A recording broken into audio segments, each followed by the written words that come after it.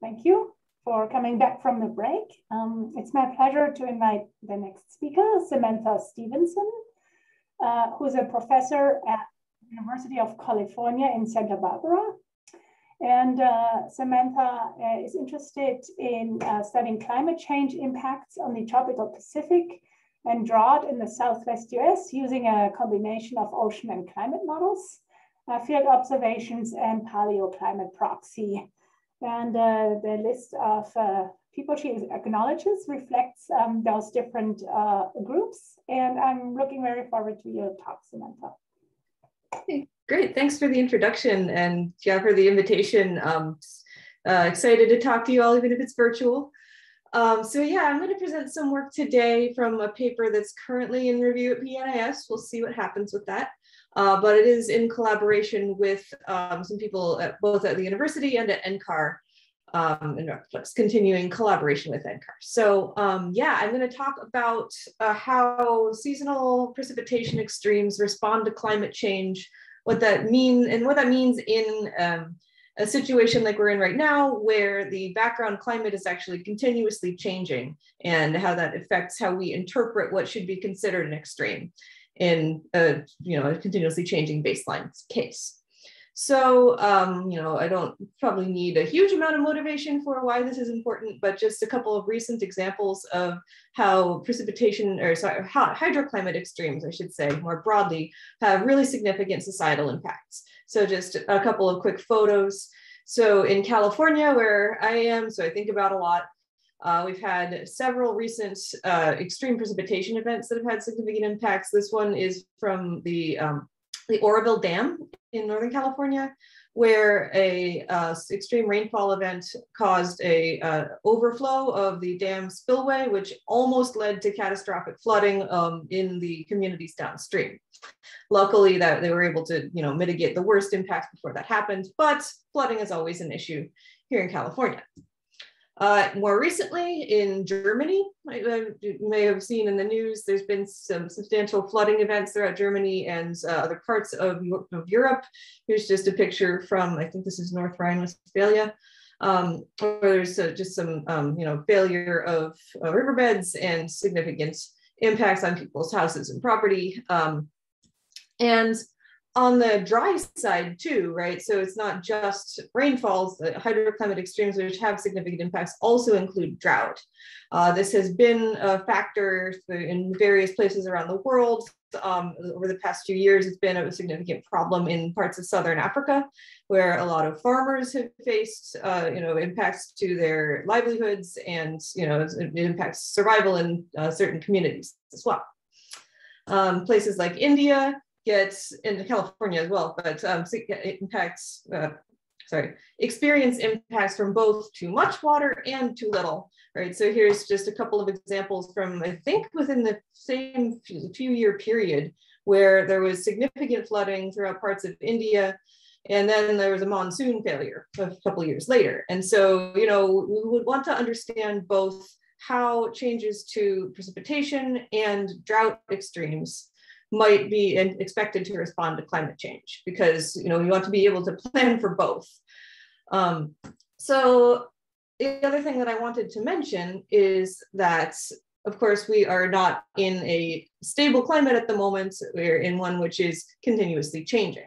And so we are already in a situation where these extremes occur naturally, but as a result of climate change, the background trends are expected to be substantially different as well.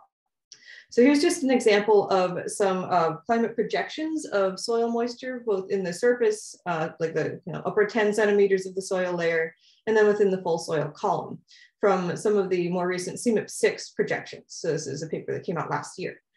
And so I guess the point I wanted to make here is that the trends are large, and they are not the same everywhere.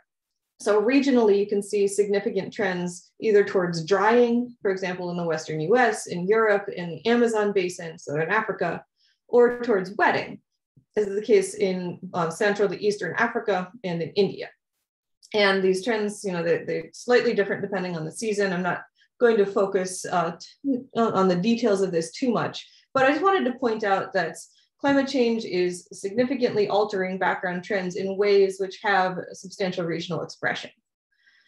Climate change is also anticipated to alter the statistics of future precipitation extremes. So here's just one example of the global distribution of changes in the, this is the annual maximum precipitation, maximum daily precipitation, I should say, in units of percentage change per degree of global warming. And once again, the tendency is for extremes to become more extreme, but there is some structure to that. So we see significant changes in the equatorial Pacific, and to a lesser extent over the majority of the land surface. So there's a background trend towards either drying or wetting. There are changes in the statistics of precipitation extremes. So, and the changes in the spacing of extremes is also projected to be altered, right? So there's one other example from the literature where this is from the CESM1 lens, where they computed the change in the frequency of what the lead author calls weather whiplash events. So basically alternating between dry and wet winters in California. The paper was focused on California, but just spatially the relative change in percentage is shown on the left, and then time series of the regional change in the frequency of these whiplash events is shown on the right. So in both Southern and Northern California, the frequency of alternating between very dry and very wet winters is increasing substantially, right? So not only are we increasing the absolute frequency of precipitation extremes, but we're also, because of this whole dryness situation, there's also an increase in the projected dry extremes, which means that there's going to be potential for compounding impacts because you're alternating between dry and wet. So this brings me to my research question. So what I would like to understand is how is more globally these changes to seasonal precipitation extremes expected to change in the future? So how does that differ from place to place around the world? Particularly, what will the effective impact be? So, people are pretty good at adapting, right? And so you might anticipate that on a long enough time scale, we could be like, okay, well, extremes are becoming more extreme, but we're better at dealing with them. We can build higher dams, we can, make the reservoir capacity different, we can get used to just managing with less water for a certain amount of time, right? So what will the effective impact be relative to that change in the new normal, which is going to alter continuously? And the tool that you need to do this is not just a single model large ensemble, but actually multiple large ensembles. And I'm not sure if anyone's talked about this during the workshop. Maybe someone's mentioned it already, but there's this amazing new archive of large ensembles, which is maintained at NCAR, but it contains output from large ensembles run with multiple models from multiple modeling centers around the world. I believe last time I looked, there was 6 or 7 large ensembles here, and that doesn't include the CMIP6 large ensembles, which came online after this.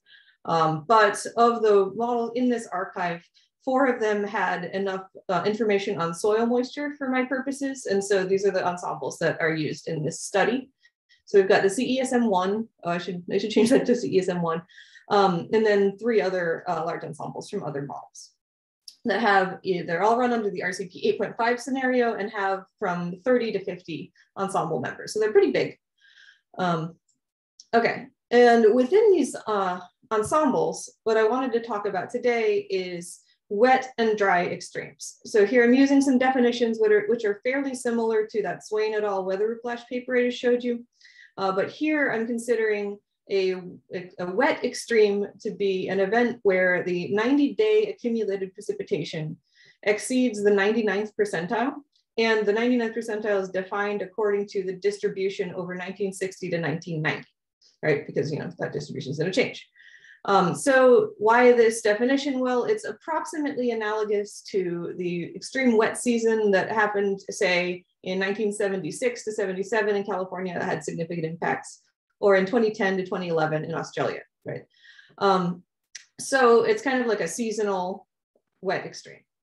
On the dry side, the timescale is somewhat larger because it takes a little bit longer for a lack of precipitation to manifest in terms of the societal impacts. So now I'm considering a 3-year accumulated precipitation below the first percentile of the distribution, again, over that same 1960 to 1990 reference period. And so again, this is roughly analogous to historical events.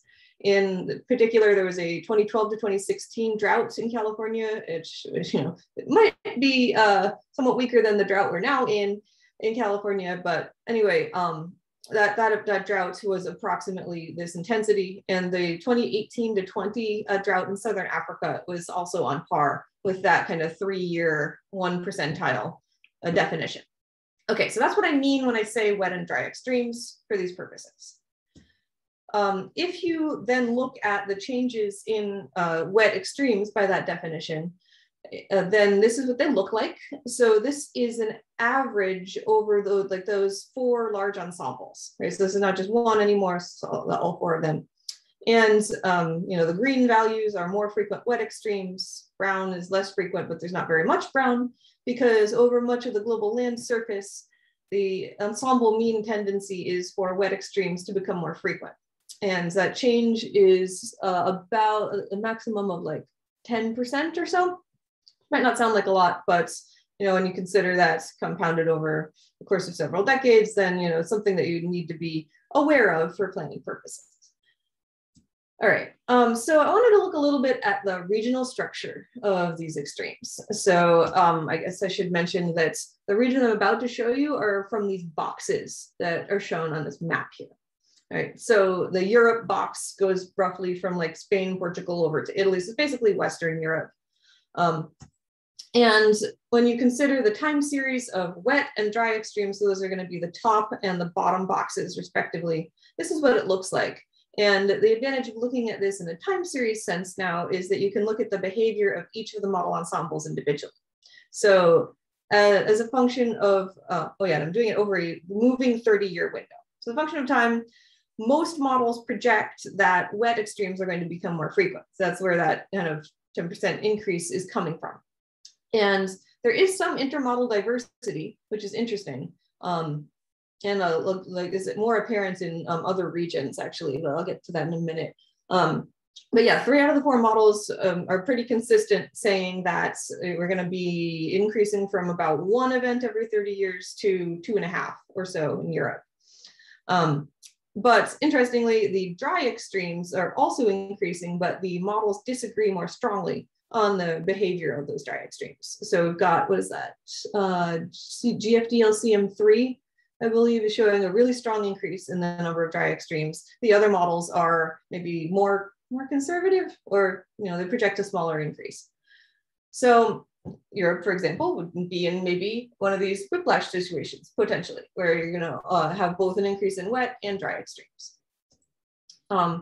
Then if you look at other regions, so for some regions, this same thing is true, right? You have an increase in wet extremes and an increase in dry extremes simultaneously.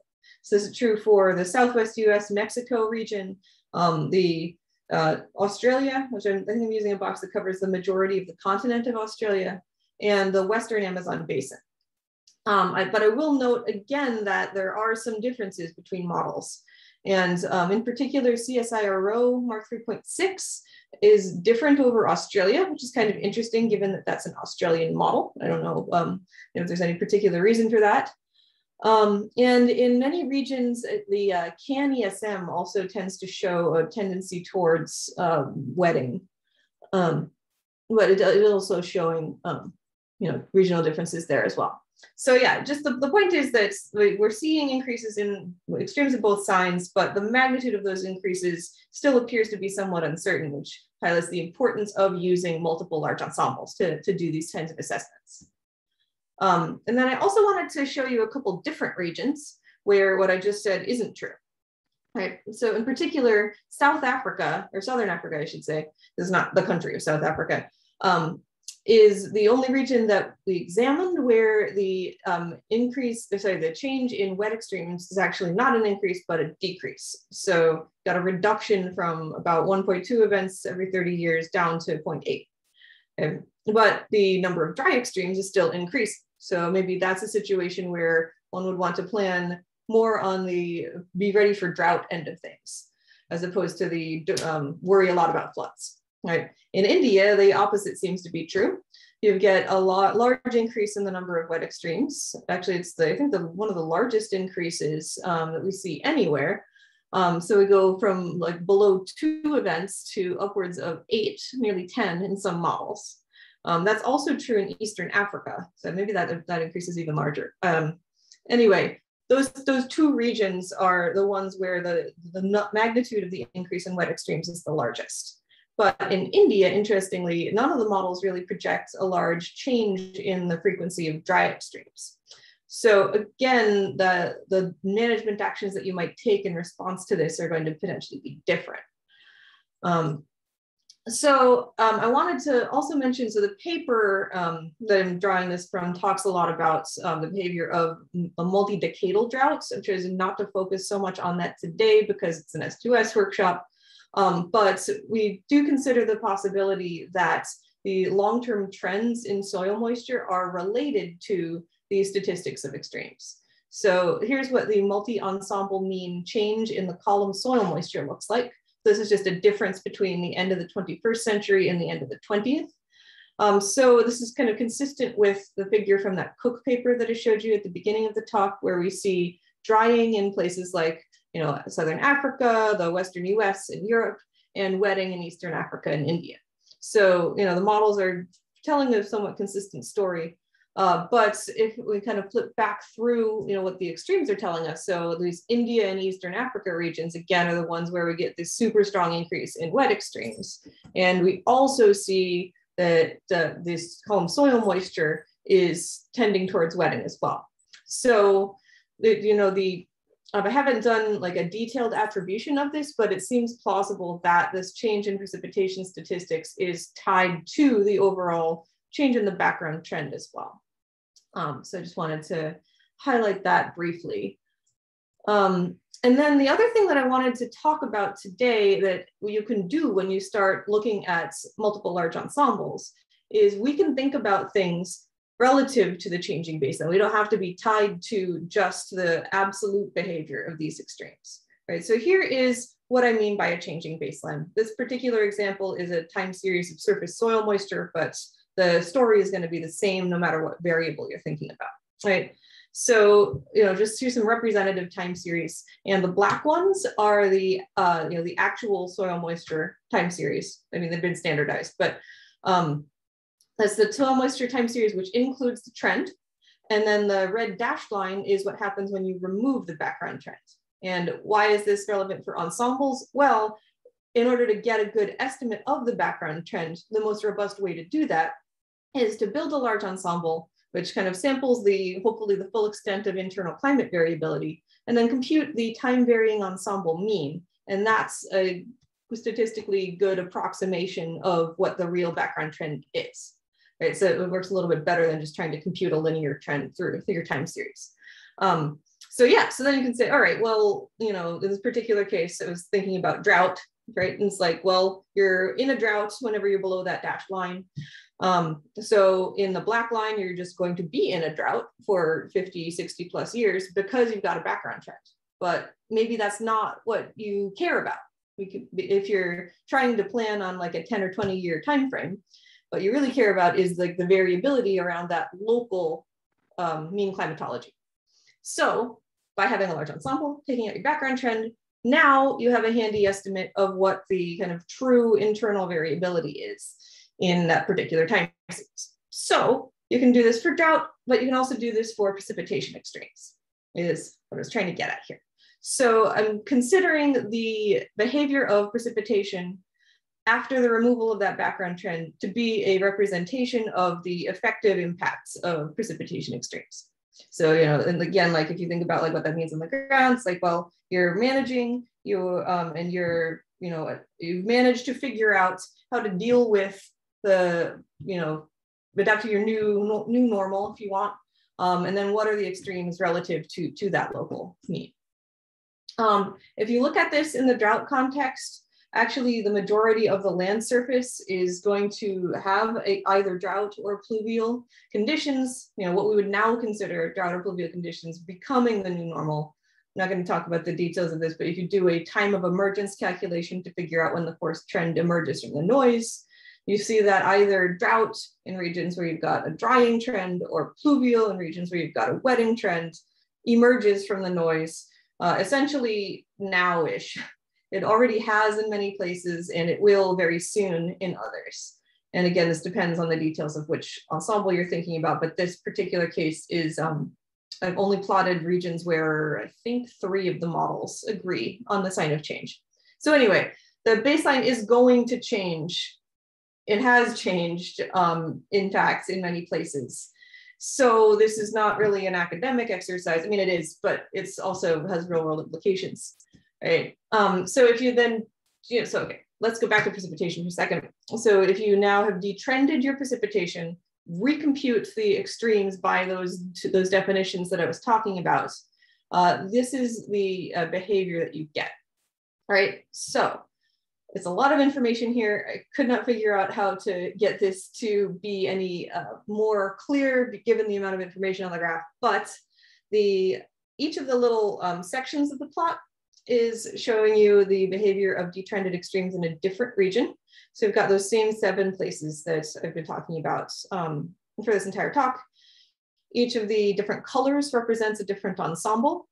And we've got sections for the 20th century and for the 21st. So the 20th are outlined in black, the 21st are outlined in red. And then the bolded ones are the ones where the difference between the 20th and 21st century is significant. All right, so the upshot is that most of the models are not that consistent in the changes to dry extremes. So, here and there you can say, well, some of the models project an increase in Australia, for example, in Southwest US or Mexico, right? But there's not a huge amount of agreement. The exceptions are, again, India and Eastern Africa, right? So this is saying that change in extremes, like the just extreme part, those time series I was showing you before, is substantial, but a lot of that is coming from the background trend. But even relative to that background change in climate, in certain places, you're going to have a significant change in the extremes as an effective impact, particularly in this case in India and Eastern Africa. So those are the dry ones, and here are the wet ones, right? So again, the effective changes in these extremes is very regional, right? So now we start seeing more places where the changes are significant in multiple ensembles. So in Western Europe now, all of the ensemble changes are significant. In the Southwest US and Mexico, we've got 2 out of 4. And I think in Australia, all of the changes are significant. But again, India and Eastern Africa pop out as the places where you see the largest change. So these impacts are not going to be felt equally everywhere. Okay, so that's all that I had. I hope I haven't gone over time. But because the main conclusions are that, like the 0th order conclusion that I wanted to tell you is that large ensembles are good. They really give you some unique tools that you can do things with that you can't otherwise. In this case, removing the background trend accurately and identifying the role of model structural differences. Precipitation extremes are going to change substantially in both the dry and wet sense, and the regional differences are really significant. And then the difference between the results with and without the background trend are substantial, right? So I interpret that to mean that maybe we can adapt to some of these changes. So if we just change our ideas of what is normal. But in some places that might not be good enough because we're seeing changes in the behavior of these extremes, even relative to the background trend. So by understanding that in more detail, then we can hopefully make more informed choices about what to do about it. So great. Thanks for listening. Thank you very much. Yeah, please post questions or raise your hand. I was wondering if you would, I had a question. I was wondering if you could talk a little about the processes that lead to these, to the increase in extrema. Processes, what do you mean exactly? Oh, which physical conditions? Well, why does it get drier in the different region, and why does it get better? Yeah, so I mean, I haven't looked at that in a huge amount of detail for this particular paper. We were trying to characterize the statistics primarily. I think that a lot of it has to do with the reorganization of the general circulation. There's been a lot of work on that, right? So you got like expansion of the Hadley circulation and so on.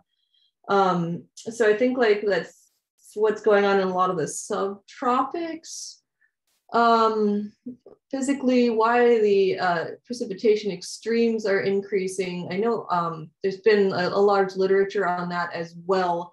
And I think that it has to do with changes in like in deep convection in the tropics. And oh God, I'm going to have to go back and recall exactly what is driving the change in the extreme statistics, actually. But yeah, that's a good question.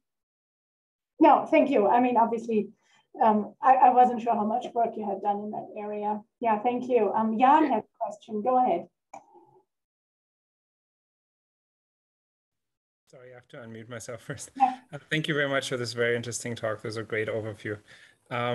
I was wondering more specific question about Europe because I'm from Germany, and I noticed when you showed the the map with the wet extremes and the overall increase that you showed for Europe, I also noticed like a difference between more Germany, Belgium region compared to Spain and France. So I was wondering, kind of the regions you chose, how you chose them, like did you think about which regions you chose? What was your motivation to choose certain regions, and how do you think the variations within the regions matter?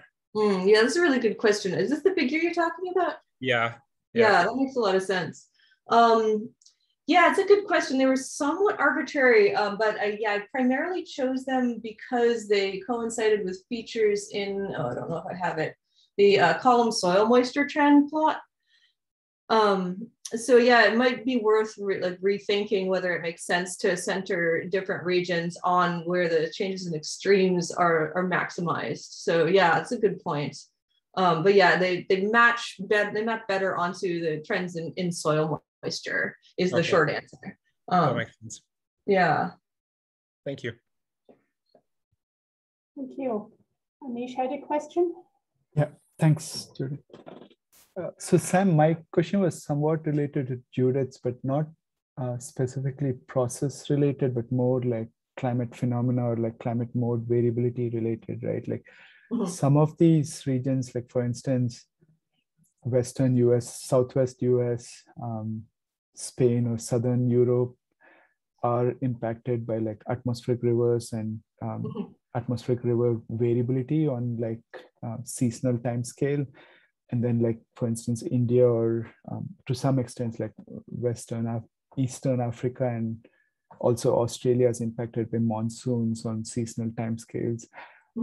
How much do the changes in these large scale variability and extremes of changes in these large scale climate drivers impact these changes in the extreme precipitation or extreme dry conditions in these regions? Like, are the drivers more responsible for this swing in extremes, or it's more local impacts, I guess?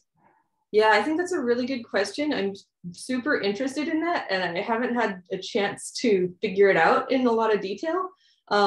Yeah, because I think about ENSO a lot, right? And so, for example, like the amplitude of ENSO changes in the future is really different across these models. Probably the same thing is true for atmospheric river statistics as well. I haven't looked, but I'd be surprised if that wasn't true. So yeah, I bet that has a lot to do with it. And that's like the next thing that like my postdoc is actually starting to think about. There are some suggestions that in the Western US, the the occurrence frequency of extremes is a strong function of the magnitude of ENSO, for example. So I think it's going to be a big deal, but I don't know exactly how much that contributes right now. If I can, just a follow-on question from that, and there's something Will Chapman and I had discussed as well. So in CSM, at least CSM1, there's like periodic ENSO, right? But the teleconnection pattern is not as real, or like not great compared to like the nature's teleconnection. How much does the periodic nature of ENSO influence these periodic swings in the dry and the wet conditions over Western US and CESM? And do you see that less so in like other models which have a more realistic ENSO with aperiodic oscillations in ENSO?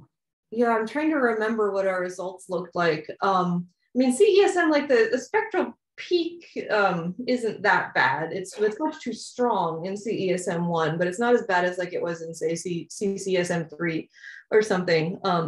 But yeah, I think like in general, yeah, if you do have a two periodic ENSO, then that's probably going to change your statistics of extremes.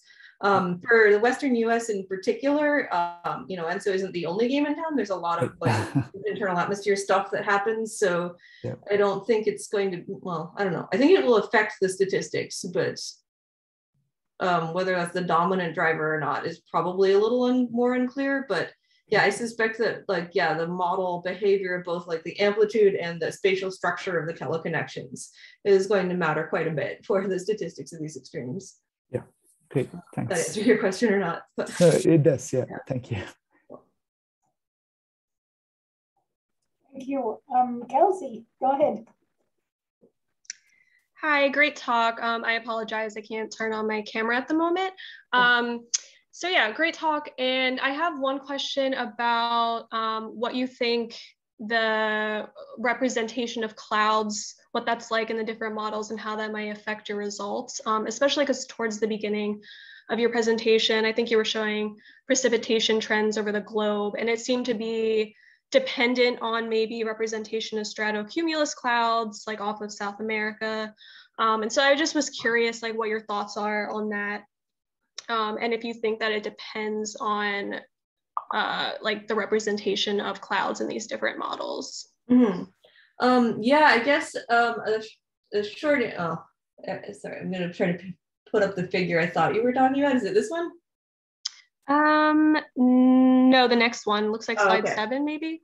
Okay, cool. Yeah, my computer is super slow. Yeah, so I guess again, like I think that it probably matters a lot.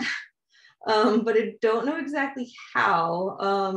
So this is the other thing that I have my little soapbox about, right? Is that we know that there are all these physical differences between models, but exactly what those are is actually very hard to figure out, because you have to go into the description paper for each of the models and be like, okay, well, this type of, you know, aerosol process is here, or this, you know, type of convective scheme exists, right? But there's not like a place you can go to just look up, you know, what type of atmosphere physics, for example, is in different models.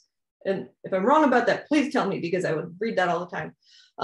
But it's like, I guess it's not non-trivial to figure that out. So I suspect that's, yeah, like the behavior of stratocumulus decks in different places, or, you know, for example, like the strength of the North American monsoon, which is not super well represented in models. Like all of those things are going to have a big role to play, but it's kind of hard to decompose exactly which process is responsible for which difference, because, you know, you're also changing like what, several hundred things as each generation of model gets updated. So yeah, it's just really hard to know, but I think it matters a lot. Yeah, I'm sure it's hard to isolate that. Definitely. Thank you. That's a really important question, I think. Thank you. So if there's no more questions, so first of all, let's thank Samantha. Thank you so much for this talk. It was nice to sort of have a climate change component on it. Mike DeFlorio is scheduled as the next speaker. However, he fell ill and is not able to make it. So I suggest we take a 20-minute break. Or Judith, sorry. Yes. Yes. Yeah, I just saw that Jacqueline had a question in the chat. It was just posted. So okay, yeah. So we maybe if you stay on for a moment, Samantha, and answer Jacqueline's question, and then we'll have a break and then reconvene at 11:50, which is in 10 minutes, 13 minutes, and then Andy Wood will be the next speaker. But before we turn our cameras off, and go to break, Jacqueline, why don't you ask your question to Samantha? All right. Can you hear me? Yeah. Okay. Thank you. Your talk was very interesting. I'm not that familiar with soil moisture and like extremes of real land, but I was just wondering if the average soil moisture change that you show from 1950 all the way to